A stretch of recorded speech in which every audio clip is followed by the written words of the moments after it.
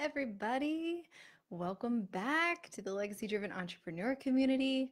Tonight, I want to talk to you about something that might feel a little, how do I want to say this?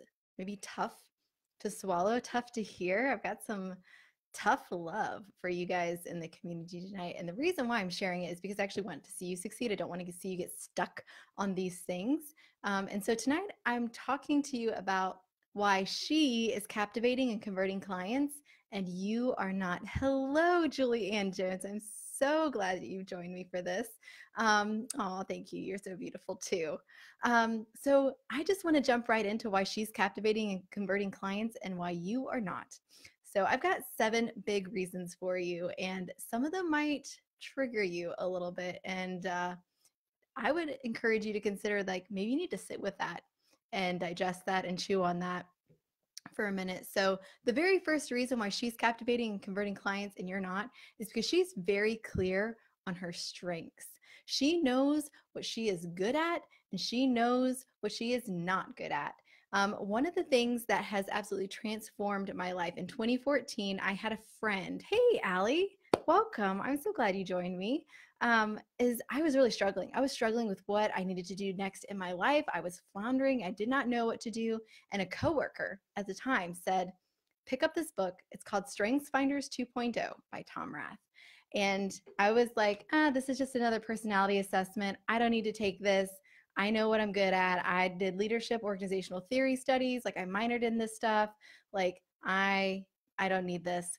Boy, was I wrong. I got so clear on the difference between my personality versus my strengths that it revolutionized me and sent me down this path of online entrepreneurship, coaching, investing in other people's businesses, highlighting their strengths.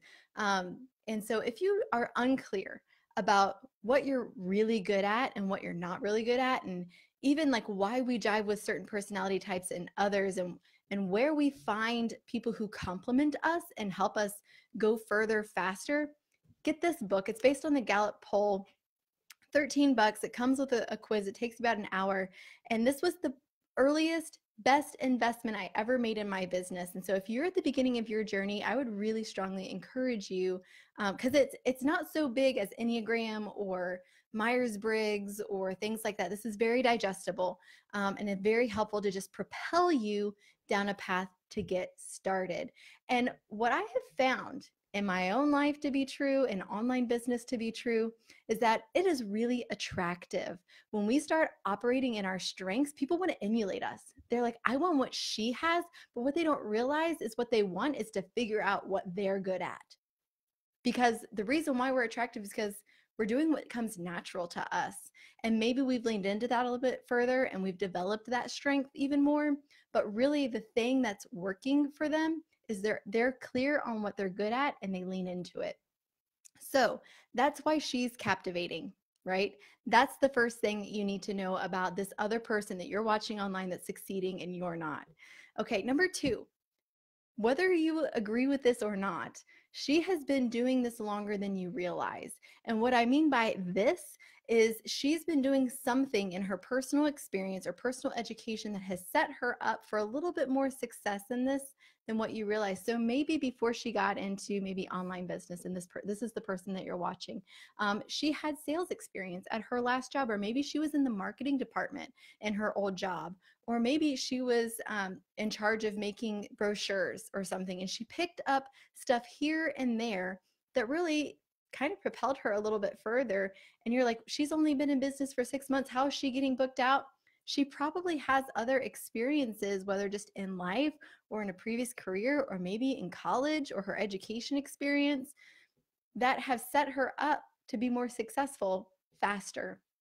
And so I always encourage my clients, never compare your behind the scenes experience to somebody else's highlight reel, right? They're sharing their successes and it's inspirational. And by all means, I believe we should celebrate and celebrate publicly. Oh, I'm so glad that this is so timely for you, Julie. This was something that was just really on my heart to share today.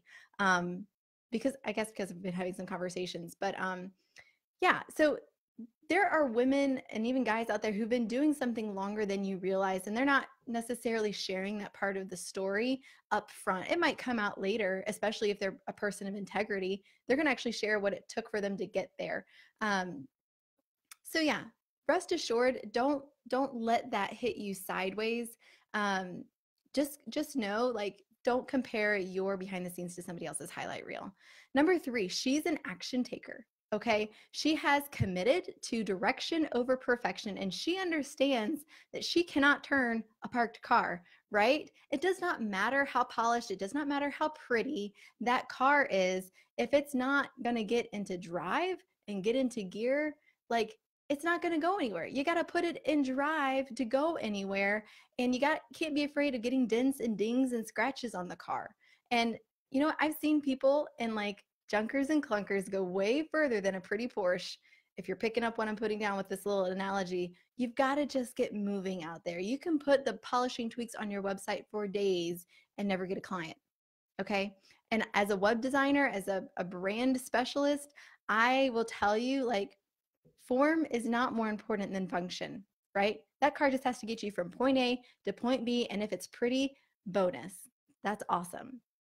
Okay, number 4, why she's captivating and converting clients and you're not is because she has heard no more times at the beginning of her journey than she'll probably admit to.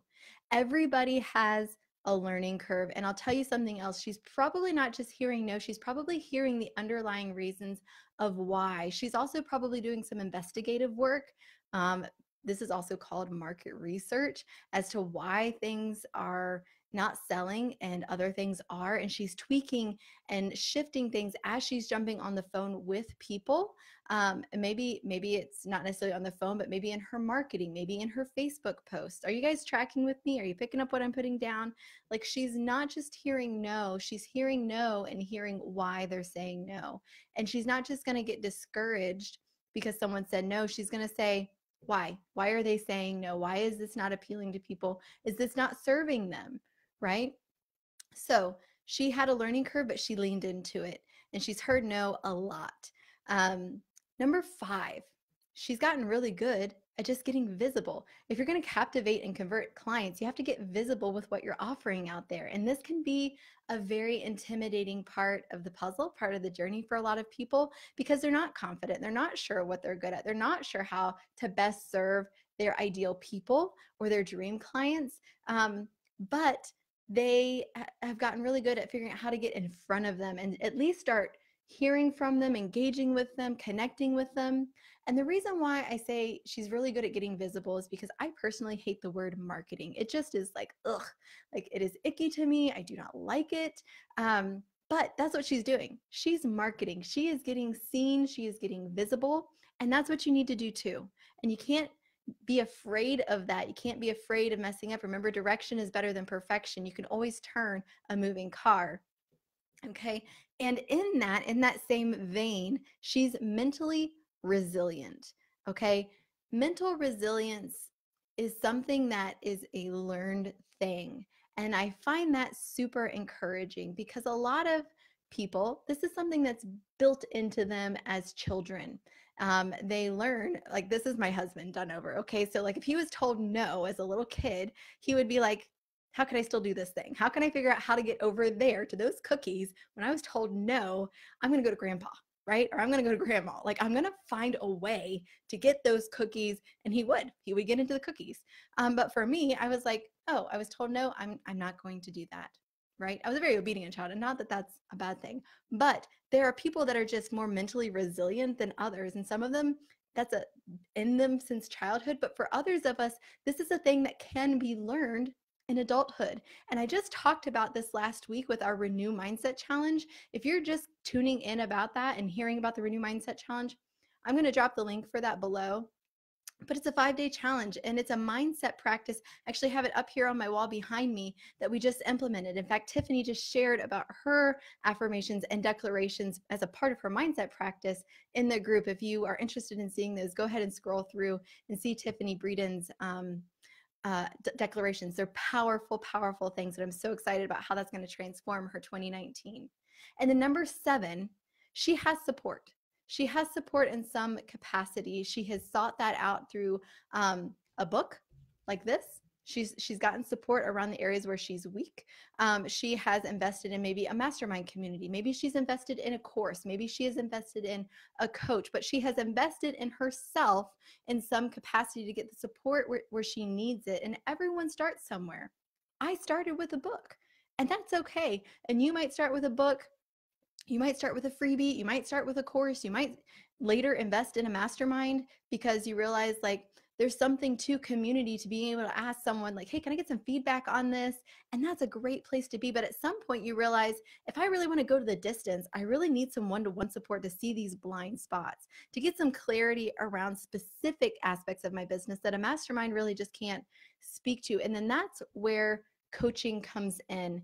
And a lot of women who have those 7-figure, multi-million dollar businesses or multiple multi-figure businesses, they have gotten and invested in support, and maybe at small levels, maybe for an intensive, maybe for one day, maybe for 1 month, maybe for 6 months, maybe for a year. We don't know, right?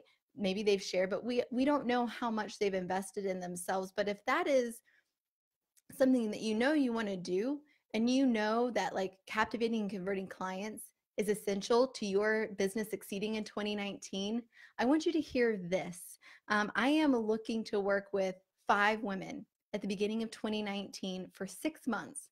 And I'm going to help you develop a brand that both captivates and converts either your first clients or your next clients, and helps you lay that foundation that you can just wash, rinse, repeat over and over until this is just on autopilot. And then you build this part of your business and you start to scale. But it starts with that foundation. It starts with a brand that captivates and starts converting, a website, all the technical pieces that come together. And so I know that there are people out there that are resonating with some of these things that I'm about to read. In fact, I had somebody from my list, my email list, reach out and chat with me about some of the things that I'm about to share. And so if this is you, this might make sense for you to consider doing either with myself or either with somebody else who might be a better fit for you. I am pro finding a coach or mastermind group that makes sense for you and your business. If I know something doesn't make sense for me in my business, I'm not going to invest in it, and neither should you. But if this resonates with you, I would love for you to consider whether or not this makes sense for your business, right? So if there are people who are out there and doing something that you want to do and are charging at least twice as much as what you're charging, but you don't feel like you can raise your prices yet, at least not yet. You don't have enough experience yet. Like, I want you to consider the 6-month coaching. If you started your business to make an impact, but so far you're just talking to your mom and about 100-ish people on your email list, been there, done that, like consider investing one-to-one with a coach, right? If you know that 2019 has to be the year that it all comes together for you, otherwise you're looking at staying in your 9-to-5 or going and finding some other work because you just haven't been able to figure out how they're doing it, like one-to-one coaching might make sense for you. If you could just get people to buy your stuff, like you can help people, you've done it for free, but if you're just struggling to get people to buy your service or your package or your course or your offer, like maybe one-to-one coaching makes sense for you. And if you've been around for a while and you know, like, I'm a Squarespace guru and you're ready to start converting for 5K months consistently, and you know you need specific help around your mindset posture, like, and you know you would like to work with me and all my insider knowledge, like maybe 6 months one-to-one would be the thing that launches you in 2019. If any of those things are like, yeah, I would really like to stop talking to the same 100-ish people and my mom on my email list. Like, I would like to go to that next level. I know a little bit, but I'm wasting my life on Squarespace tutorials. Like, this might make sense for you. And I would love for you to PM me and just chat about options, because I believe in options. I believe that we need to invest in the things that make sense for us at our stage of life and our stage of business. And whether it makes more sense for you to buy this book, I'm going to tell you, I think you just need to start with this book. But if you're at a level and I think that one-to-one coaching makes sense and we're a good fit, I'm going to say, hey, maybe let's talk about this a little bit more and talk about your timeline and talk about where you'd like to be in 1 year, in 2 years, in 6 months, and figure out what makes sense for you, right? And you're going to want to talk about those things with any coach, whether that's with me or with somebody else who you feel like might be a better fit. I want you guys to succeed. And for those of you in this community, like I'm committed to your success. And I want you to know that and truly believe that. So if you guys have any questions about this, or if any of these things about why she is captivating, converting clients and you are not, like if those things resonated with you and you're like, I need to commit to just taking action and not being such a perfectionist. Or, you know what, I have some things in my experience in education that I can capitalize on and set me apart as an expert. And I have been doing this longer than I've realized. Like, I have things to pull on. I chatted with a gal, she has a PhD, and she was struggling with if she was qualified. And I was like, are you kidding me? Like you are incredibly smart and have something to offer. And it just took somebody helping her to see outside of her box that she had something, right? And so I just wanted to leave this with you today. If you've been wondering why she's converting clients and you're not, consider some of these things, right? And build up that mental resilience. Get really good at getting visible. Get really clear on your strengths, and you will start captivating and you will start converting clients in 2019. Those are the thoughts I want to leave with you for tonight. Thank you so much for joining me. I hope that this was really helpful for you, especially you, Julie. I know that you said this was super timely for you. So that's it for tonight. I am for you guys. I'm excited for 2019, and I will catch you guys around here in the community. Bye, guys.